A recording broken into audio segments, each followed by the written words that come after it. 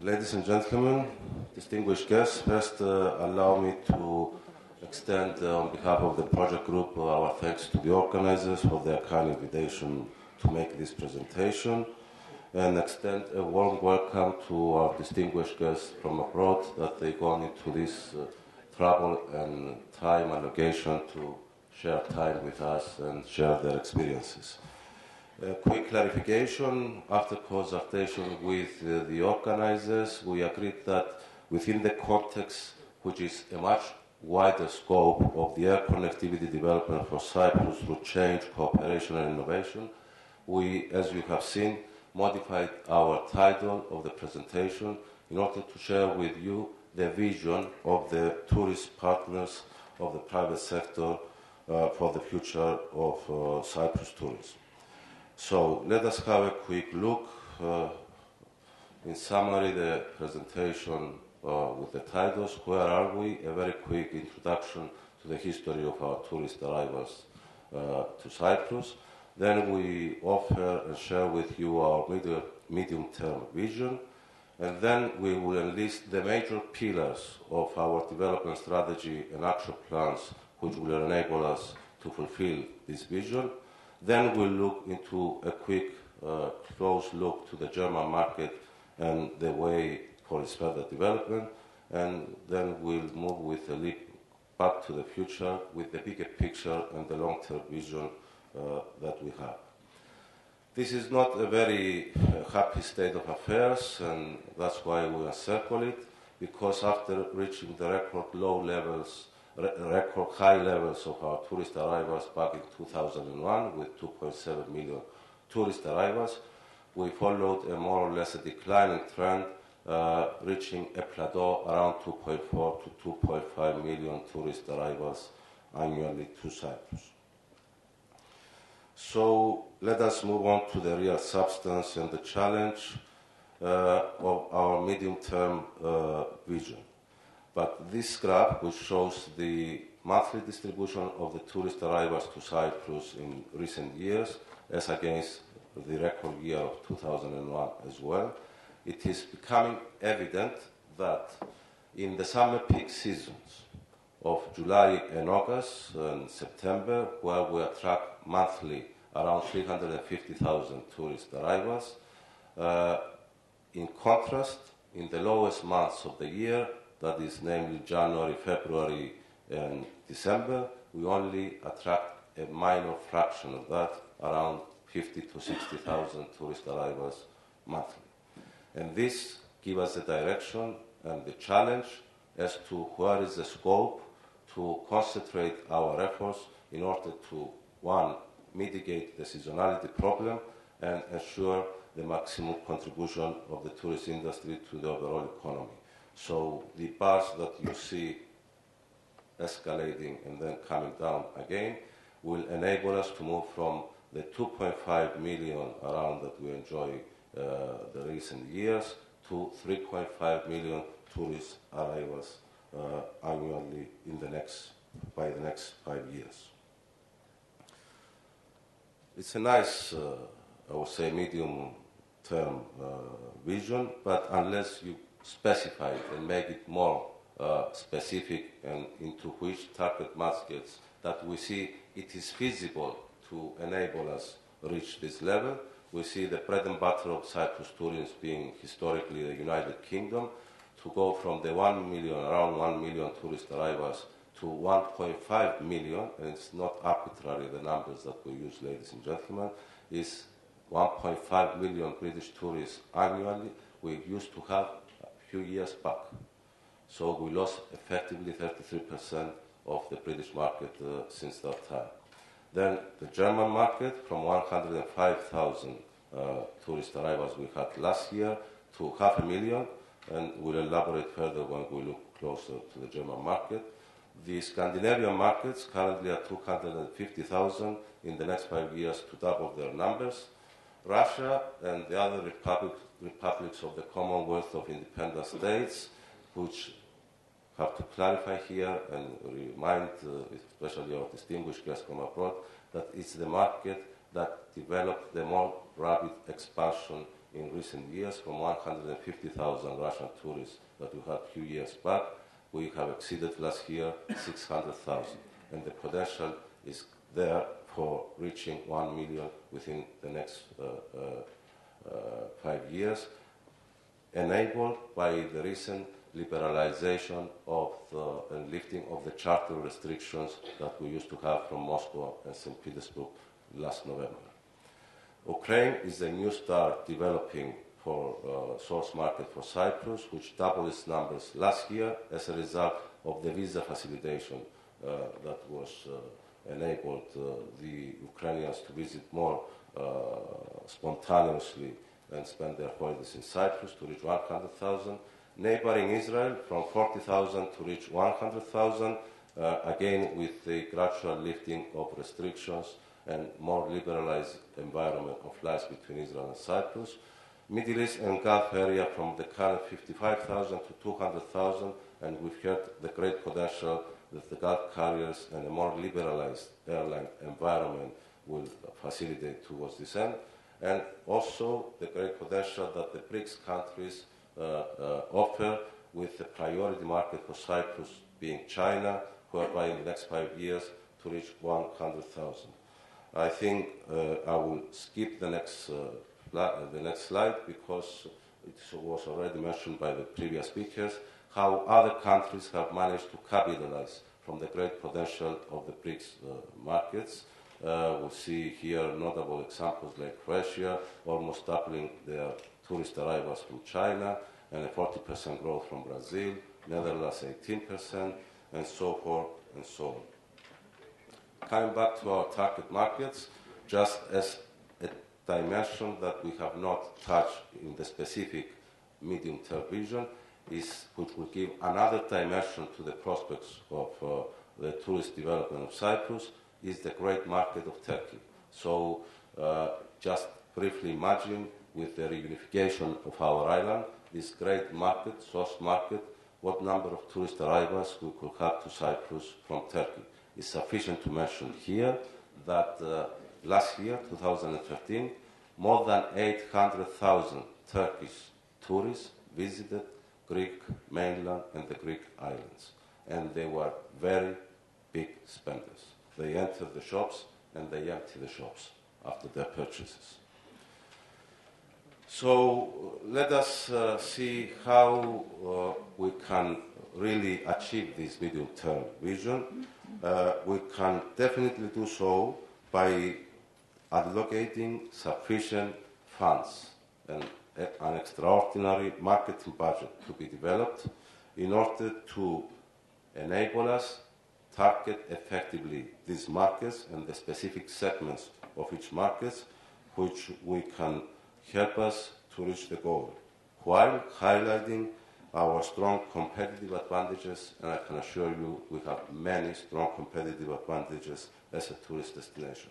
This has become evident from the SWOT analysis that was carried out last year by the University of Technology of Cyprus through the SWOT analysis within the context of our part within the national strategy of smart expertise for Cyprus for the period of the program 2014-2020.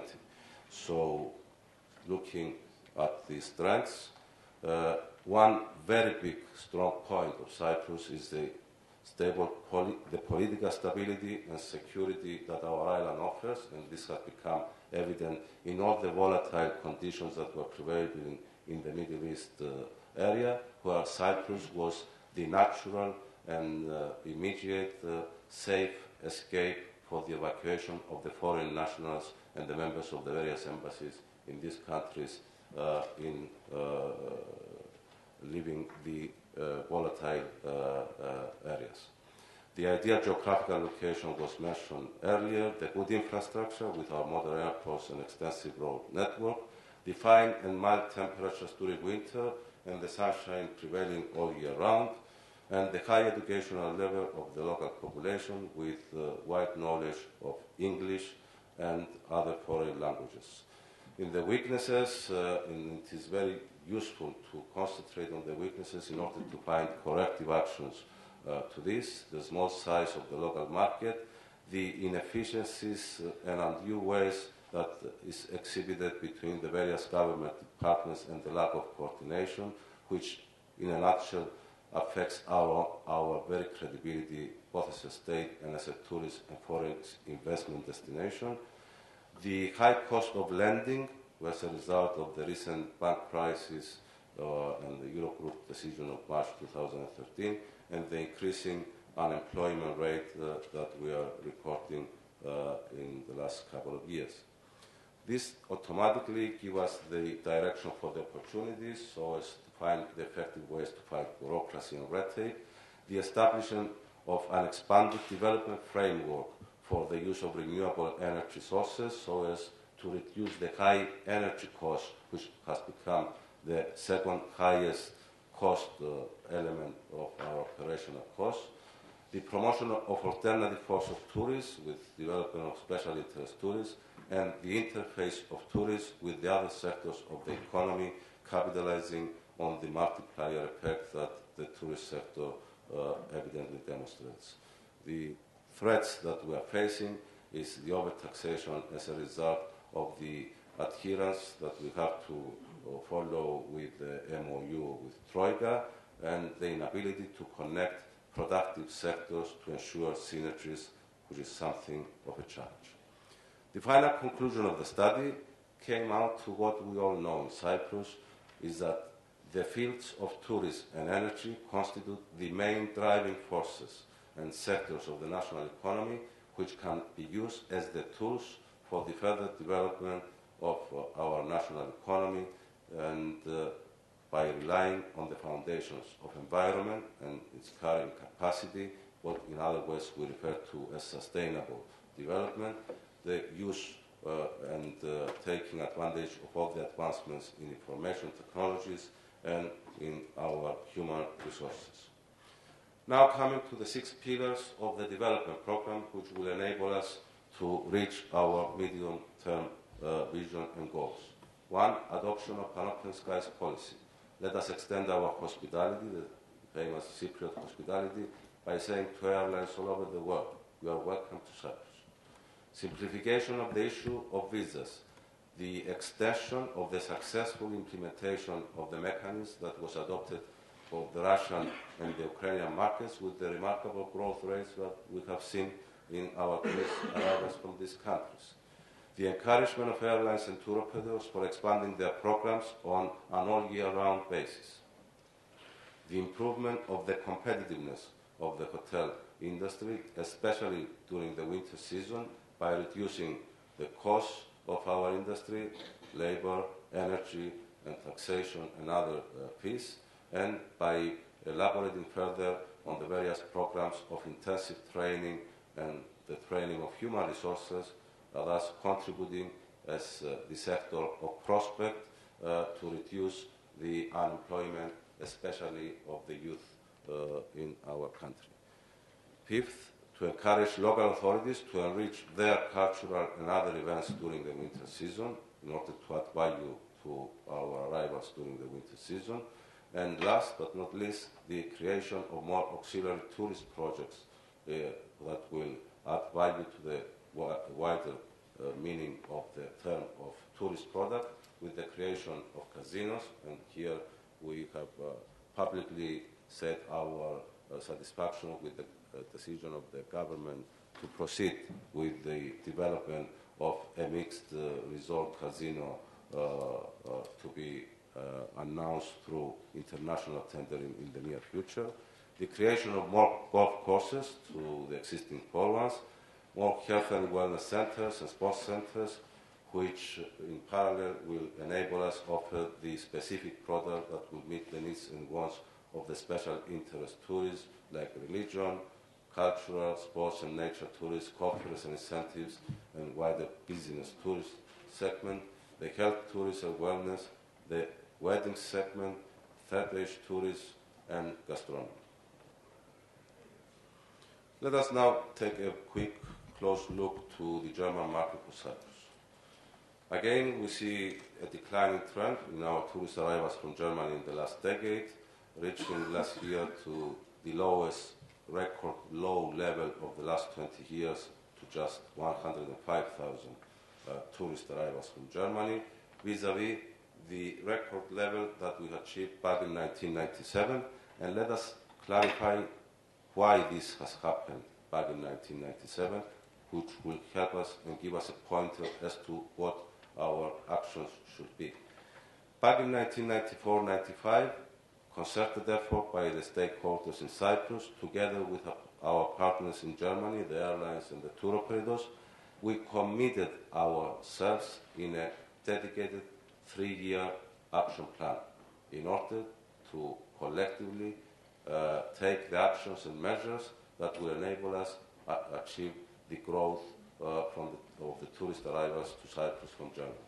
And this commitment and coordinated effort resulted in reaching from 120,000 of 1993 tourist arrivals to Cyprus to more than double that number. Let us look at another dimension of this. If we break down the total annual tourist arrivals from Germany to summer and winter, we see a doctrine that prevails very much loud and clearly. A successful summer season pushes up in parallel and by inherently the winter tourist arrivals as well. And this, for Germany in particular, if we look into a further breakdown of the monthly distribution of the tourist arrivals, don't be scared by the graph, it's the monthly distribution for the last 10 years of the tourist arrivals from Germany, but the very loud and clear message that is coming here is that the peak season of the tourist arrivals from Germany to Cyprus are not in the traditional, what we know, peak season of July and August, but it's in the spring and autumn. And there are explanations to that, which we'll see later on. So this enables us and helps us in mitigating the major challenge that we have, the issue of seasonality and extending the summer season from the current 7 months to at least 9 to 10 months extended summer season. Now it's a shocking revelation. A benchmark, Gran Canaria, the most popular destination for the winter holidays of the Europeans and of the Germans as well.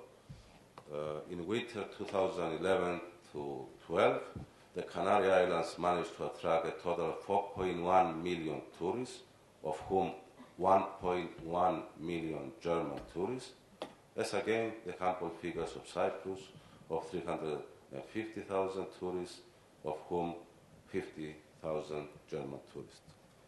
And this, in rational thinking and analysis, is really appalling, because Cyprus enjoys key comparative advantages as against Gran Canaria, which seems that we have not managed to make the most of it.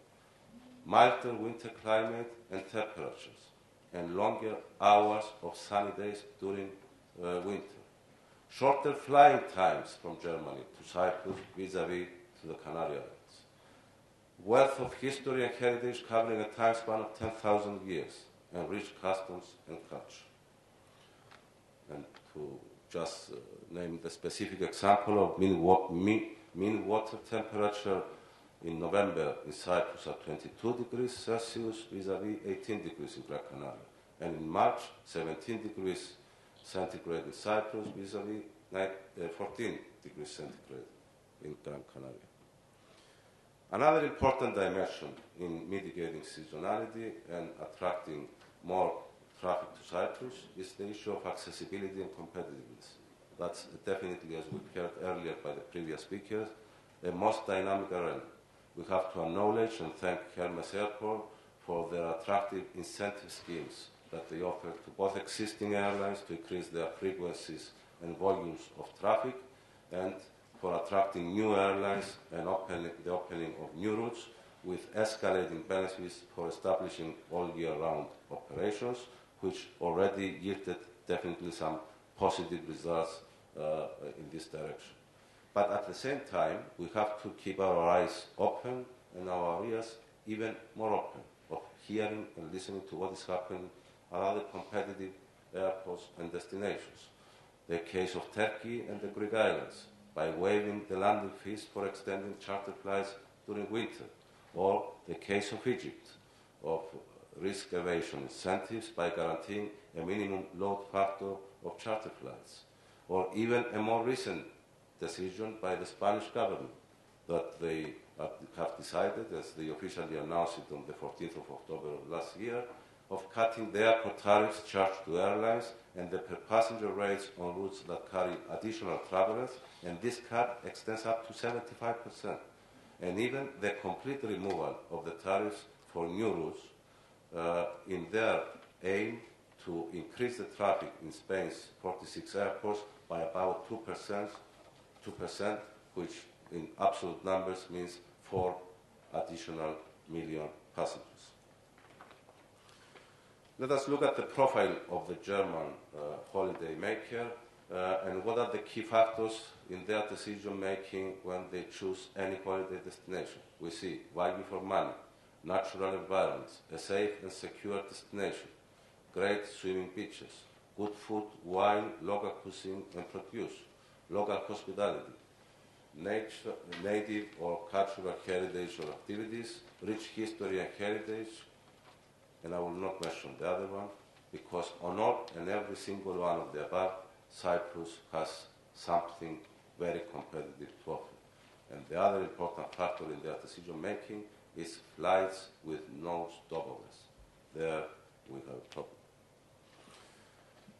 This is another study I will not go through because it was mentioned earlier by the previous speakers, but the key issues that consumers will demand would be more individual and authentic travel experiences, and they will rely more than ever on technology, and that was elaborated by the previous speakers, so there is no need to repeat them. Let us take a grassroots view now from the Agiana Hotel in Cyprus by the answers they received from their clients on key questions. Why Germans and Austrians prefer Cyprus? Because the most important reason is Cyprus' proximity to Germany. It needs just 3 to 3.5 hours flying time with direct flights to reach the island. As it was mentioned earlier, is the ideal range in order to offer maximum utilization of the aircraft, the biggest asset of the airlines that they invest in order to have them flying and not sitting idle on the ground. So Cyprus can offer, with our creativity and actions and cooperations with the airlines and tour operators, be an ideal destination for winter so that we facilitate airlines to productively use their aircraft. Better weather than the Spanish islands, especially during the spring and autumn, and we have seen it in the graph earlier. Cyprus has a high standard of hospitality, history and tradition. Cyprus provides both small picturesque villages and large modern cities. The combination is unique according to the experience and revelation of their own very German tourists that visited our island. There is good infrastructure, small is beautiful, it's great for cycling, easy to communicate, almost everybody speaks English. Best water conditions in the Mediterranean with our blue flag beaches and the Europeanly acclaimed best and cleanest beaches of Europe. Why is there a drop in tourist arrivals from Germany? Limited direct flights, increasing Russian tourists that if they mingle in the same hotel in big numbers with Russian tourists and Germans, they seem to not go very well. Bad media exposure as a result of the Eurogroup decisions of last March, especially in the German market. Bad or non-existent marketing of Cyprus in Germany.